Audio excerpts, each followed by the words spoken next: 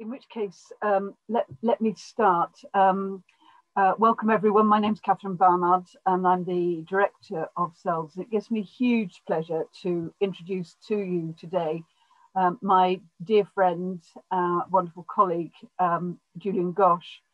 Julian Ghosh wears a number of hats. I mean, he is a man of many parts. For some of you, you will know him as your supervisor. For others, you will know him as a brilliant tax silk. And for others, you will know him as a deputy judge. But for many of you, you probably don't know that he's also fenced for Scotland. And that nimble-footedness required in fencing will, I hope, allow him to take us through the complexities of his subject today. Julian, thank you so much for your time. The way we're going to play it is you're going to talk for half an hour or so, and then you've kindly agreed to take questions. If anyone has questions, please could you put them in the Q&A box, not the chat box. Julian, the floor is yours, and thank you. Thank you. It's always a privilege to speak at CELS, so the thanks are always from my direction to yours. Let's go. My talk, I'm echoing, which is annoying. That's better. Let me pick up my thread, which I had dropped. That's right. My talk is about retained EU law. Number of preliminary points about retained EU law. We're going to come shortly to what that is. This body of EU law that applied in the UK when the UK was a member state, and that will continue to apply after 1st January this year. But preliminary point number one, which is very, very, very important, where you'll find retained EU law, the definition of what it is, and if particular provisions they count as retained EU law, what the consequences are. So what? Well, so quite a lot, as we'll see. But my preliminary point is when you look at the statute, the EU Withdrawal Act 2018, that tells you what retained EU law is. The first point is this: the project, the objective of having this body of retained EU law is to freeze EU law as at pretty much literally 11 o'clock on the 31st of December 2020. Now, the reason that the draftsperson wants to do that is, in the words of the explanatory notes, to have a functioning statute book, because what's said is, look, the UK has been a member of the EU since 1972. EU law is inextricably linked to pretty much all aspects of UK legal life. Having left the EU, just to make sure the statutes keep working, keep functioning, we need to preserve EU law as part of our domestic law. Two things to say about this first point, 1A and 1B, column that. I'm not aware of any other project ever that's tried to do this, to freeze a whole body of law as at a point in time, 11 o'clock on the 31st of December, 2020. Second, and actually more fundamentally, the point of this exercise, the reason we've got retained EU law is not, it absolutely isn't, to keep EU law as part of our, by our I mean the UK's juristic heritage. So what the 2018 Act isn't trying to do is to say, oh, we were members of the EU, EU law has valuable things to teach us, we are going to keep this retained EU law because it's a good thing. It's not that. That's not what it's trying to do at all. It's the opposite. It's saying the UK is, well, it's left the EU. It's just that we have to keep EU law for a while because the statutes, all sorts of statutes, can't function without it. So retained EU law doesn't reflect any sort of, as I say, objective to retain EU law as part of the UK's juristic tradition. Rather, it's a legislative technique just to make sure the UK's domestic statutes can work. And we need to hang on to that thought. Second preliminary point, the undergraduates amongst you, I think, wouldn't have got to this this aspect of the internal market provisions yet, but two of the fundamental free movements, the free movement of persons, the freedom of establishment, and the freedom to provide services cross-border, they were two of the most important freedoms in EU law when the UK was an EU member state. They've been excised in retained EU law by statutory instrument. Now, the reason that somebody who tells you that might sound sepulchral is not just because they're important, but because the enabling provision, the statutory provision that the minister used to get rid of establishment and services was Section 8 of the 2018 Act. And Section 8 of the 2018 Act, what that says is ministers can promulgate, they can enact statutory instruments, but to cure deficiencies, I paraphrase, but it's a perfectly good paraphrase, in retained EU law. So it's where retained EU law, when we get to it, has got some rough edges. That's what Section 8 on its terms is there to do. So to use that section as an enabling provision to get rid of establishment and services is a big deal. Now, I'm going to get straight to there are all sorts of rules about EU law and how it works for cases that have reached the courts before 31st December 2020. I think we'll leave that. That's for another day. Let's get straight to the business end of the talk. Retained EU law, what is it? Before we get to why does it matter? Three categories. First, and these are all in the EU Withdrawal Act 2018, Section 2, EU-derived domestic legislation. Now, what does that mean? It means any UK domestic legislation, primary act or statutory instrument, which was enacted, and I'm speaking broadly here, but it's an incredibly wide definition, either under Section 2 of the 1972 Act, or which operate to ensure that the UK complies with its EU obligations or relate to EU law. So it's an incredibly wide definition. Any primary act which relates to EU law counts as EU-derived domestic legislation. It just does. So what does that mean? Catherine mentioned I'm a tax lawyer, and the world's most boring tax is VAT. Now, take the VAT Act. The VAT Act 1994, it's a primary act. It doesn't need saved. We've left the EU, so what? It's still there.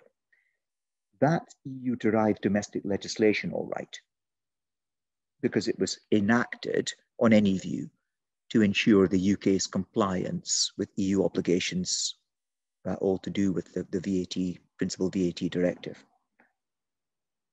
But there are other statutes which may have been modified, changed, because, for example, the UK or another member state lost a case in the Court of Justice.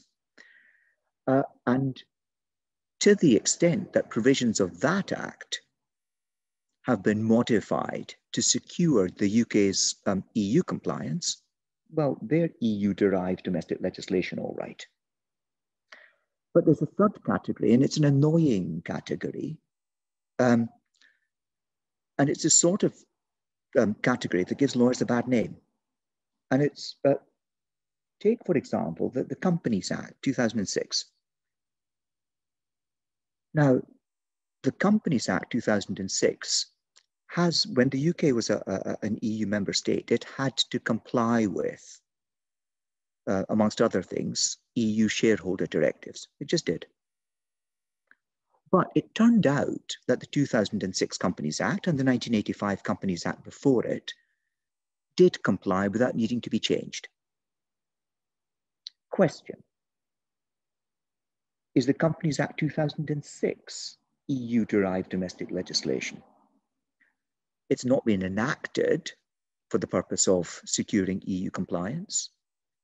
It's not been modified, but does it relate to EU law? Well, in a way it does, because company law has to be EU, or it did when the UK was a member state, it had to be EU compliant.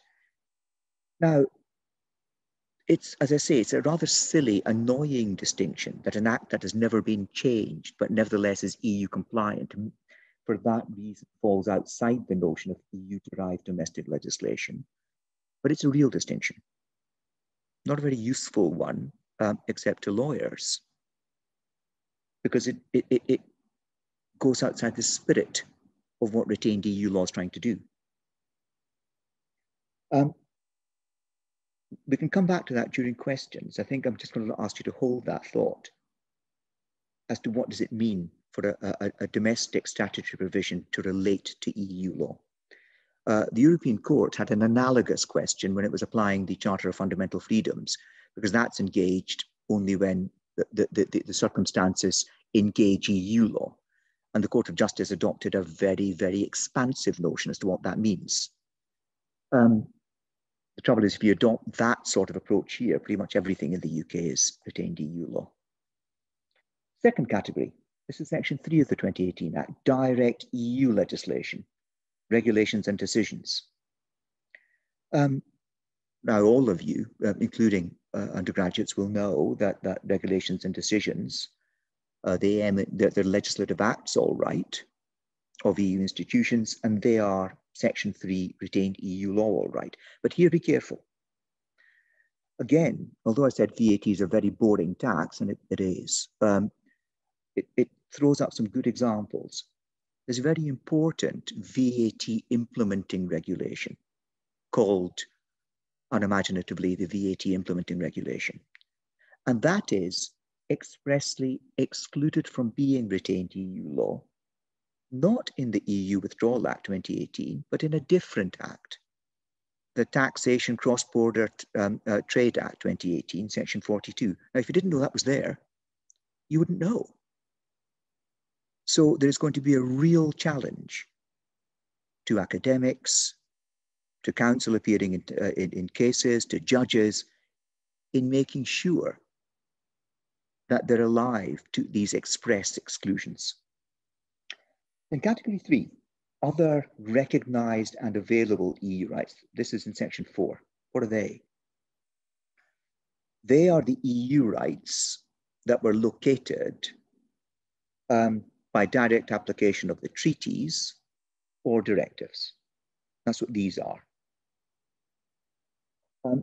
Trouble is, recognized and available, those terms aren't defined. What does that mean? Again, I'll give you a thought which you can hold, and then we can come back to it during questions. I think recognized, given that retained EU law was all to do with trying to freeze EU law as it was at 31st December 2020, recognized means recognized by a court as part of its ratio, and available means enforceable. So it has to have been recognized as part of a ratio of a court that binds another court. So, for example, in my world, in the tax world, cases start off in the first-year tax tribunal. They don't bind anybody. It's not until the case goes to the upper tribunal that the upper tribunal, because it's a court of record, binds first-year tribunals, or the English High Court. It needs, I think, for a right to be available, to have been part of the ratio of a court that can bind another court. Just while I'm here, here's a point of irritation. The Charter of Fundamental Rights, this was a politically sensitive matter for the current government. They didn't want the Charter of Fundamental Rights to have pretty much any application in UK domestic law post-Brexit. Section 5, subsection 5 of the 2018 Act has one of the daftest provisions I've ever come across. It says the Charter of Fundamental Rights doesn't apply post 1st January 2021. I paraphrase, but again, it's a perfectly good paraphrase, but it goes further. And this is something I've never seen before. European Court of Justice cases that refer to and apply the Charter of Fundamental Rights, you read those as if they refer to not the Charter of Fundamental Rights, but rather the analogous general principle of EU law. Now, never in my life have I seen a section that says read cases that talk about X, but don't pretend they don't mean X, they mean Y.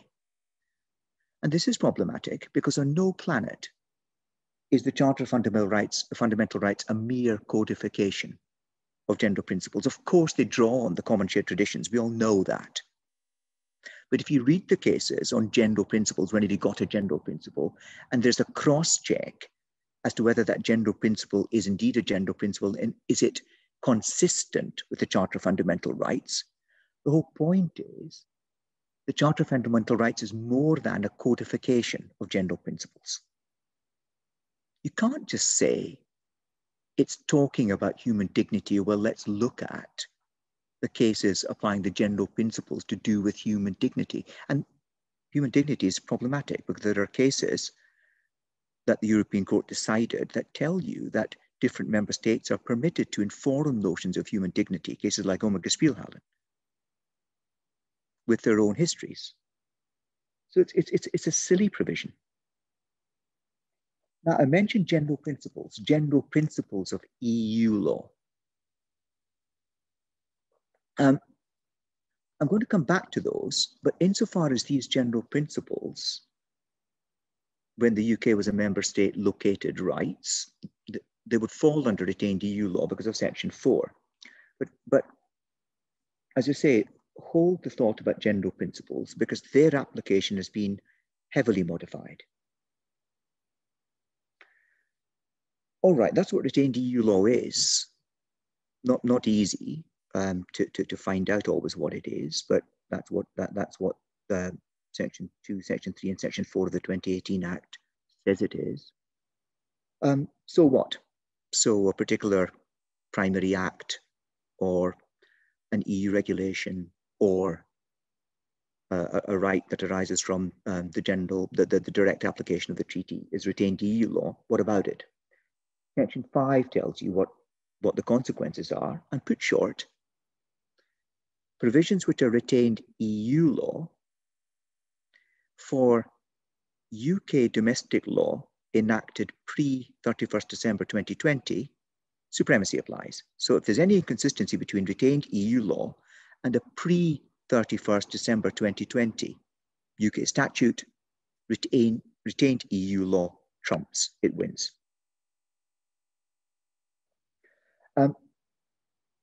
Post 31st December, so from the 1st of January 2021 onwards, no,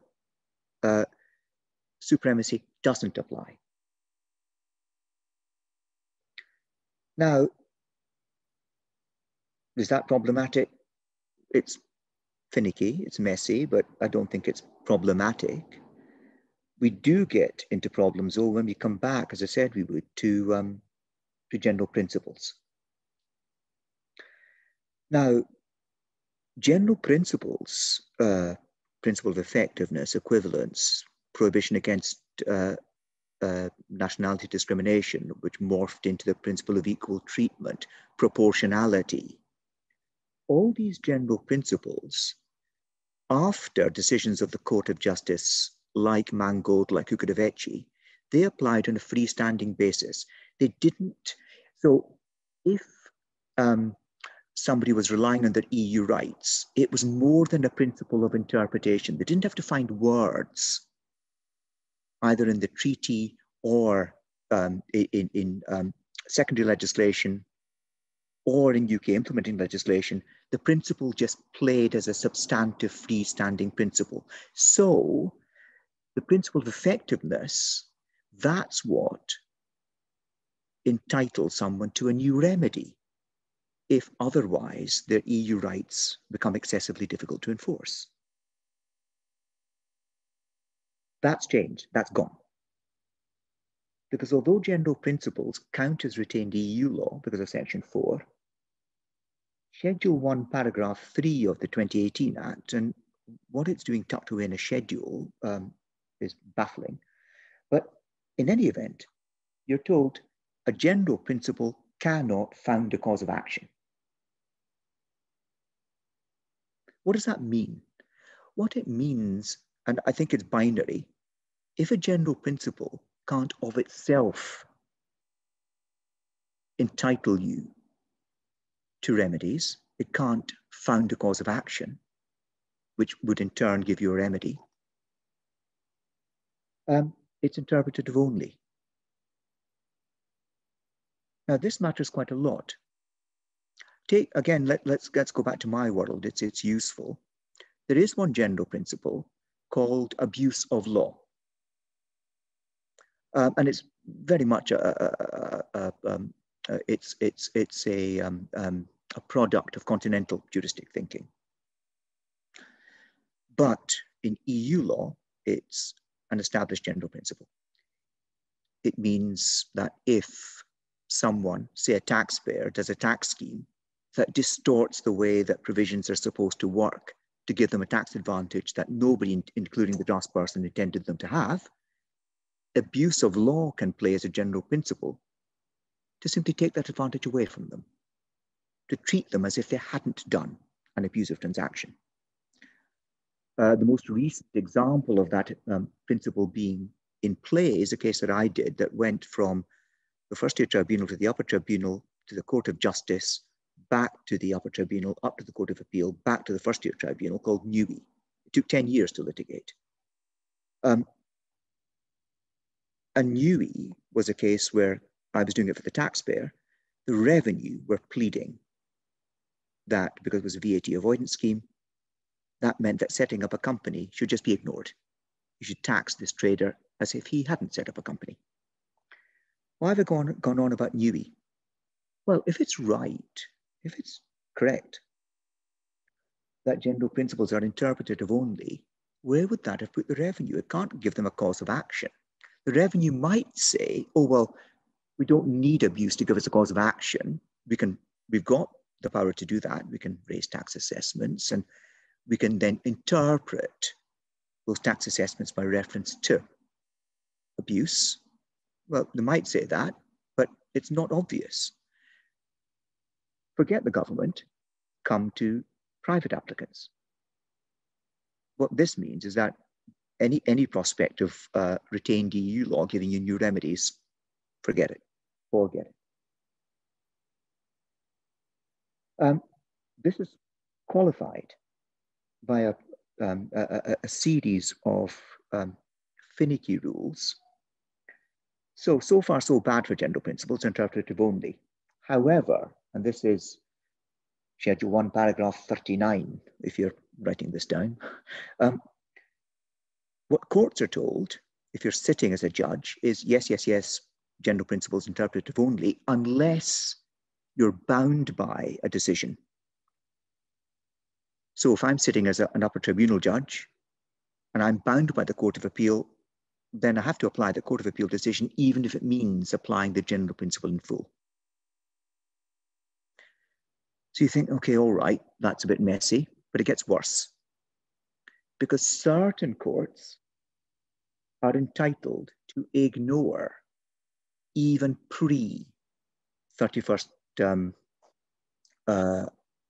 December 2020 decisions. That's the English Court of Appeal, Civil and Criminal Divisions, the Inner House of the Court of Session in Scotland, the Court Martial, and the Lands Valuation Appeal Court. They can all choose as of right to depart from pre-31st December 2020 Court of Justice decisions. Post 31st December 2020 decisions, they have to have regard to them, but no more on any view. So in a sense, those are something they can look at and should look at, but they're not bound by anyway. But the pre-31st December 2020 decisions, the Court of Appeal in England could turn around and say, you know what, we don't like factor tame anymore. We're not going to be, we don't consider ourselves bound to apply it. So it's an additional ground on which the Court of Appeal can depart from its own decisions, but it also makes it very difficult because I am told general principle, say its effectiveness. Interpretative only, oh no, I'm bound by the Court of Appeal. Oh, hang on, has the Court of Appeal departed from this? In any context, I might be deciding a tax case, but what about an IP case? So we need to know if the Court of Appeal, Supreme Court's entitled to do this too, but they're more used to it. But the Court of Appeal, we need to know not just if the Court of Appeal departs from a CJEU, a Court of Justice decision, we need to know on what terms, what are they doing? Are they abandoning the decision, or are they abandoning the principle laid down by that decision? Are they departing from a whole line of cases? We need to know. Now, I'll say this in parentheses. I've talked about general principles. It's not always easy to know whether a particular concept in EU law is a general principle or not. I'll give you two examples: mutual recognition, the CELS mutual recognition, and fiscal neutrality is VAT again. But mutual recognition, CELS, I wrote an overlong, very boring article that Catherine will recollect because she had to read it, which had massive footnotes, which I doubt anybody in the right mind's ever read, but where I said mutual recognition was a rather silly concept, nobody needs it. Point is, if it's a general principle, it's hoovered up in what I've been talking about. It's interpretative only. If it's not a general principle, but it's part of retained EU law, because you've got pre-31st December 2020 cases that refer to it, it's much harder to know on what basis you apply these cases. Fiscal neutrality is the same. It's a principle of VAT that says if two types of supplier make the same kinds of supply, they should be treated the same. It's used often as a surrogate for competition law. Last point I want to make, sympathetic construction. When the UK was a member state, the English courts, and I do mean English, the Scots courts I think were more sensible, but the English courts took on this notion of sympathetic construction that comes from two places, the loyalty clause and supremacy. It comes from two places. And they're told by the Court of Justice, look, you've got to try and construe domestic legislation to be EU compliant if you possibly can. Fine. The English courts took a fantastically muscular approach and went far beyond construction. They started disapplying words in a section. There was a case called IDT where purporting to implement sympathetic construction, they construed a phrase as saying X bracket unless it interferes with your EU rights, close bracket. That's not construction. Now, why am I going on about all this before I can work myself up into anti-sympathetic construction rage? Answer, the explanatory notes of the 2018 Act think that sympathetic construction applies to retained EU law. I think that's just wrong. Ask yourself this, sympathetic to what? If you're construing retained EU law, EU-derived domestic legislation, direct EU legislation, other recognised and available EU rights, the constitutional architecture post-Brexit is the withdrawal agreement brought into UK law by a different part of the EU Withdrawal Act 2018, retained EU law in the 2018 Act that we've just been talking about, the Internal Market Act, the devolution settlement, so the Scotland Act, the Wales Act, and the Northern Ireland Act, each of which has its own very clear legislative agenda which will conflict with each other. So again, there is no way that you could look at these different statutes as being some sort of coherent parts of a constitutional assemblage. They're not. But the one thing we do know is that the UK is left. So when you're construing retained EU law, do you look at EU law and say, look, its parentage, this retained EU law's parentage comes from EU law itself, particularly direct EU legislation, but actually all of it. We should just carry on construing it in the same way as we always did. Absolutely not.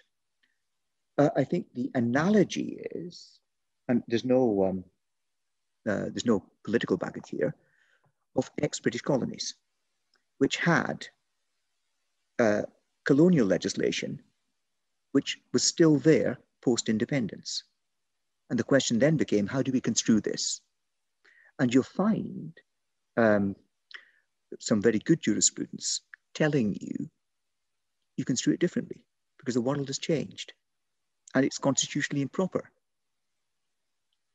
to not recognize that the world has changed. I gather from Laurent Bartels, Australians are taught this in the first week of first year. I didn't know it until I looked into it to write about it. But as I say, there's some very good jurisprudence. And this doctrine is called local jurisdiction exception. It said, look, put short, the world's changed. There's a good example. There's a Jamaican case called Carreras. For a tax lawyer, it's one more boring case all to do with tax avoidance. But what's interesting about it from the perspective of what we're talking about is Lord Hoffman says, this Jamaican legislation is identical to UK legislation. But you don't construe it the same. Of course you don't. This is Jamaican. It's very, very simple and straightforward, he says. So again, the explanatory note absolutely thinks sympathetic construction applies, but that's the government saying this. And I think that's myself, I think that's just wrong. So I'll stop there. And I hope that that's been of some use and of some interest. And I'm up for questions. Thank you very much indeed. That was absolutely fascinating. And I've been looking myself at the 2018 Act and struggling with it personally, and you have shed considerable amounts of light and thus overcoming the heat with which I was experiencing this pretty ghastly piece of legislation. So thank you very much indeed. Now, can I encourage the audience to ask questions in the Q&A?